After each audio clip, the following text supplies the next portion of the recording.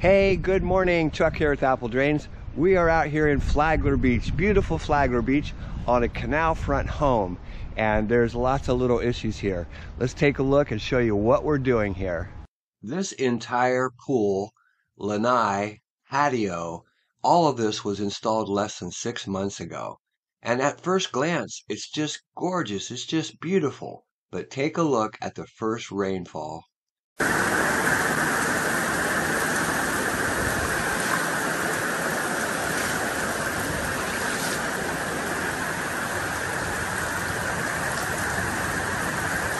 Like the water is just not draining right here at all.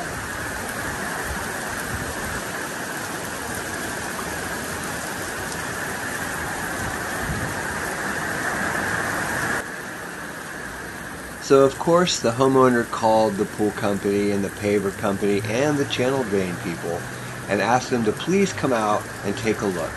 She got no response. They would not come out and even take a look at this problem.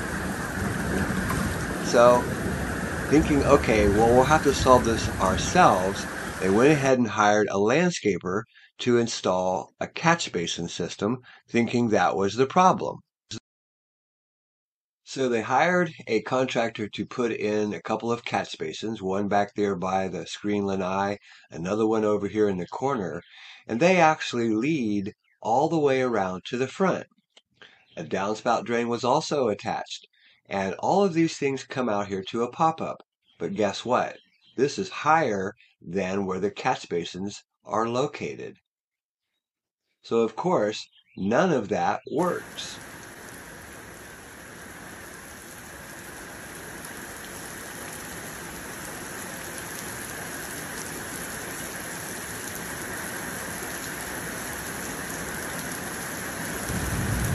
So again, the homeowner called this company and asked them to come out and take a look. They did come back and they duct taped this fitting to help keep that water from pulling the sand down into the area. However, the problem still exists because the original catch basins run uphill to where they discharge. They did install a French drain along this side of the house, in other words, gravel perforated pipe. However, that doesn't function either because it runs uphill. All drainage must discharge to daylight. In other words, it has to come out of the ground somewhere. These homeowners called so many different companies and had many different estimates, but nobody wanted to take on the job. You know, drainage is so important for any construction project. Channel drain, micro channel drain, doesn't seem like it's a big deal, but look at the damage that this caused. And the worst thing is, it's going to get worse if you don't solve the problem.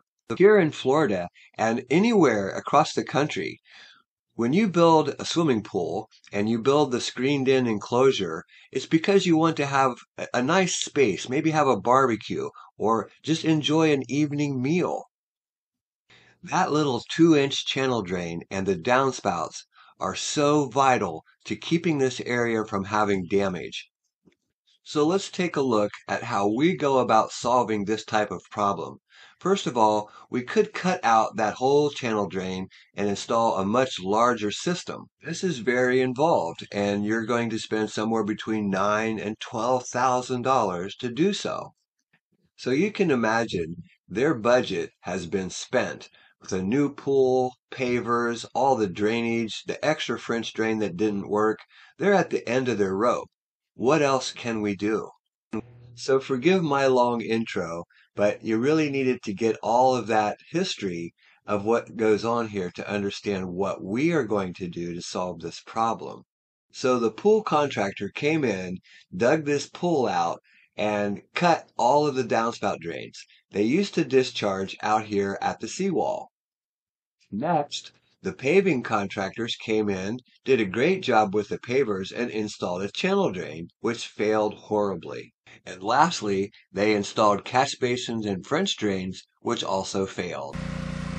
So the first thing that we're going to recommend is, of course, clean the channel drain. And we use the mini jetter to do so. We can make this channel drain brand new.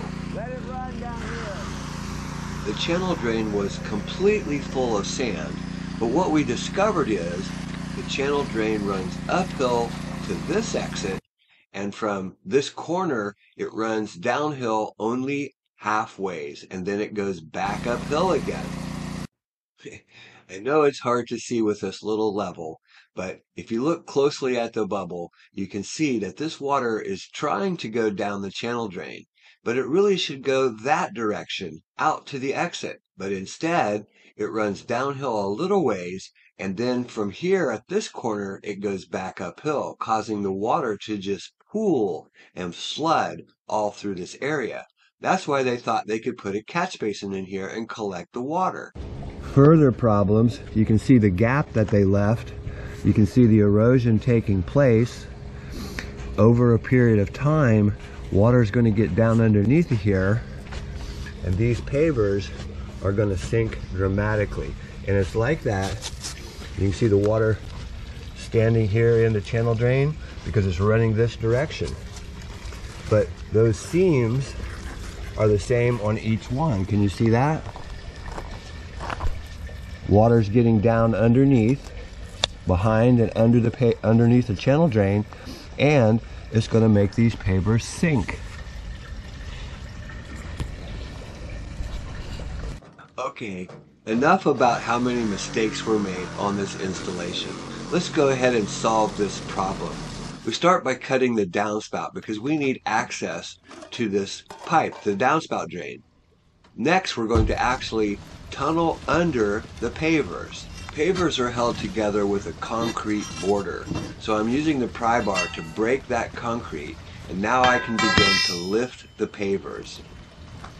We need to remove enough pavers that we can do some excavation before we start to tunnel.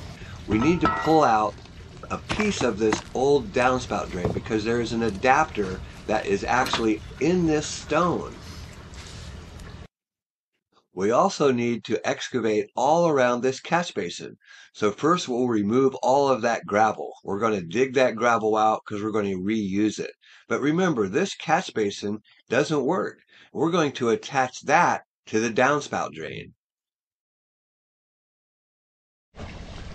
We also have to provide drainage at the end of the channel drain on both sides.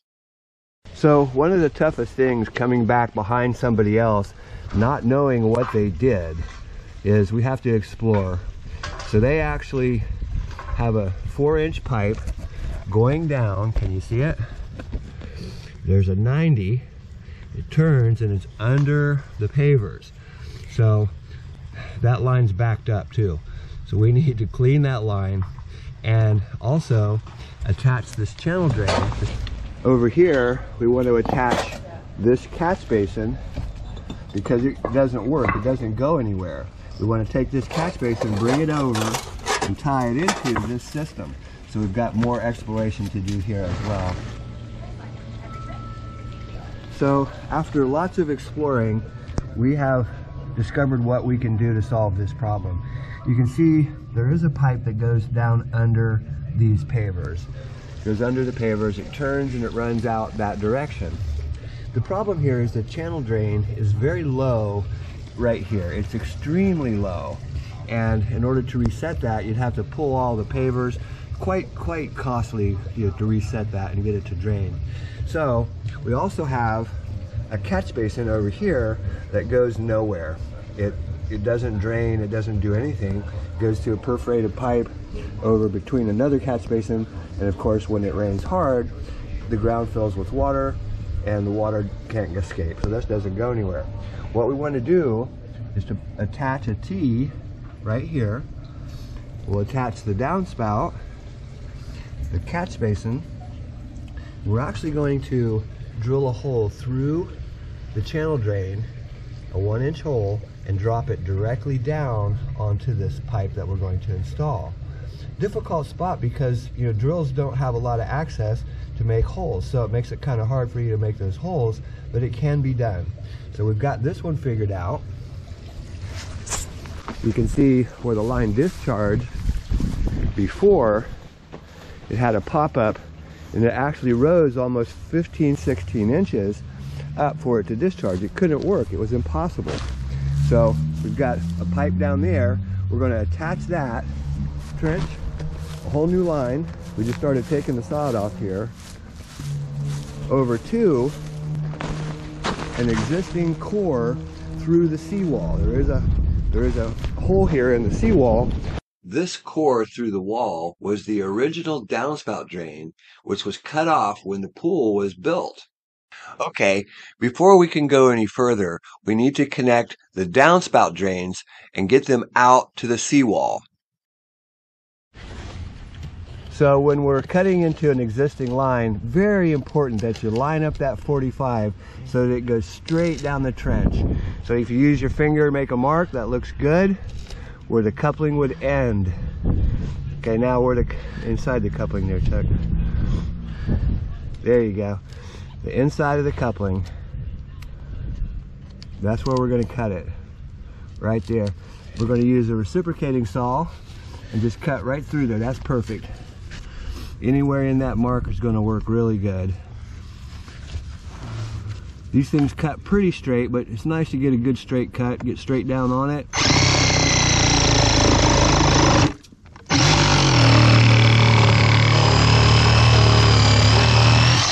Now cut out some more, cut out about, well, I guess this is sliding. But you're still gonna have to cut that piece over there, cut off about 8 or 10 inches of that one and get it out of the way.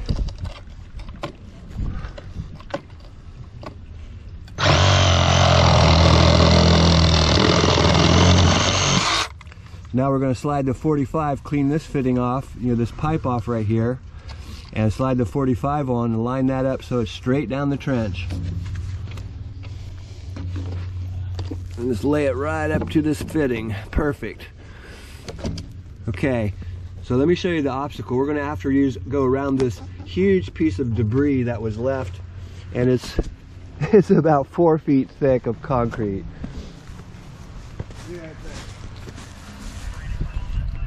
You see the concrete here? I mean, we're not even down to where the bottom of it is, and there's no way we're going to dig that out of there. So we're basically just going to go around it and use a couple 45s, go around it, and connect to that piece down there. So basically, we're just running a little piece of corrugated around. We've got great fall, nothing to worry about. Goes on out, 45s, goes through the seawall.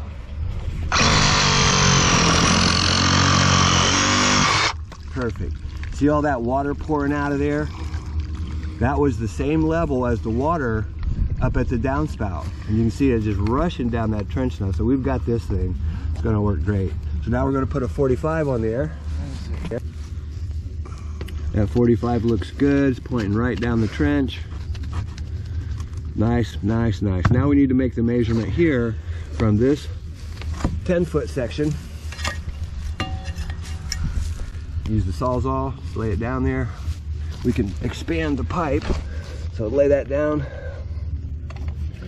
Cut to the inside of that coupling. You can actually cut it a little short. There you go. Don't cut the...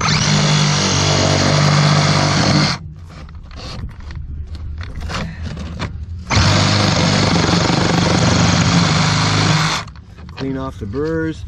And we're ready to snap this together, and this is in perfect working order once again. This should have been done to begin with, but whoever installed it, that's what they did. Oh, nice. Yeah, real nice. Perfect. Let's take a look.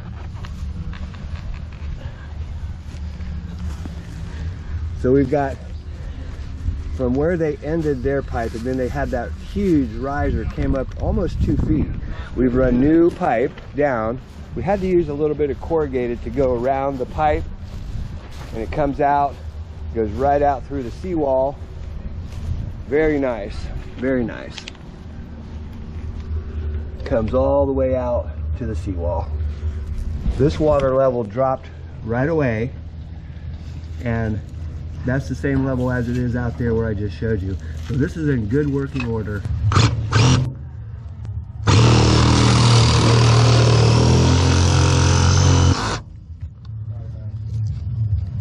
Okay, so now we're under the pavers and we're getting ready to connect many different things. We have to have a very square cut on this Downspout drain. Remember, this is the drain that went all the way out through the seawall. We're going to connect the catch basin, the channel drain, and the downspout drain, all under the pavers.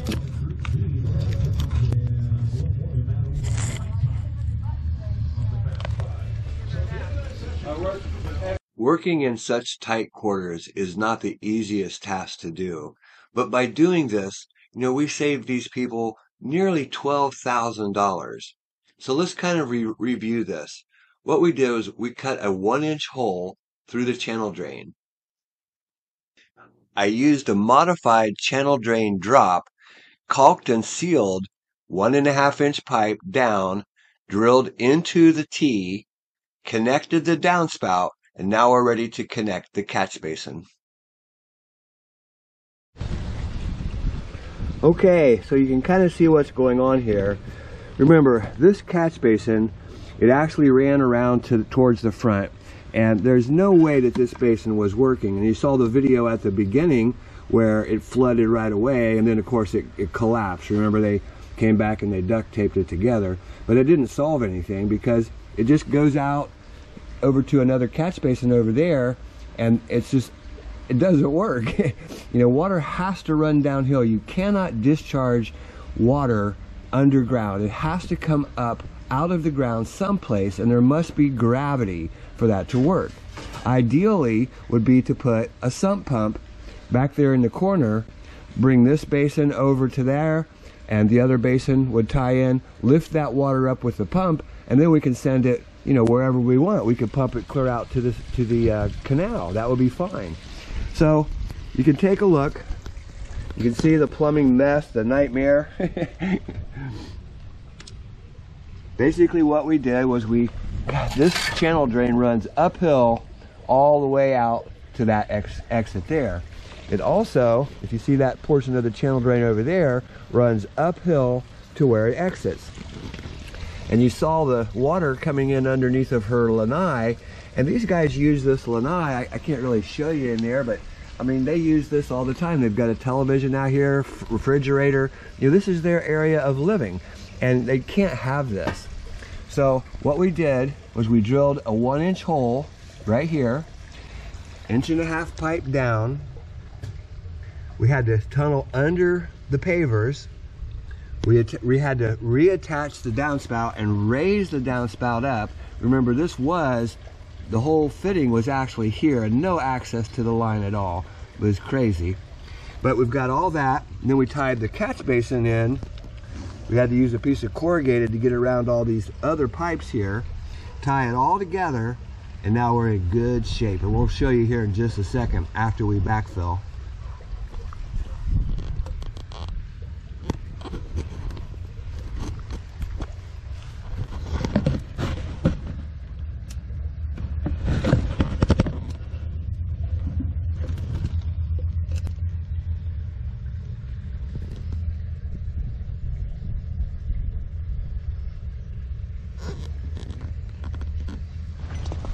So everything's backfilled, covered up, and here's the water running across the pavers into the channel drain, coming all the way out to the seawall. I believe that we solved this problem and truly saved these homeowners, $10,000, $12,000. Yeah, it was a tough little job and very tedious work. But after they had spent so much money and they wanted to enjoy this view, enjoy their pool and their patio, this was the best option to solve the problem. Hey, this is Chuck with Apple Drains, reminding you that if you believe you can do something, I guarantee you can do it. Have a great day.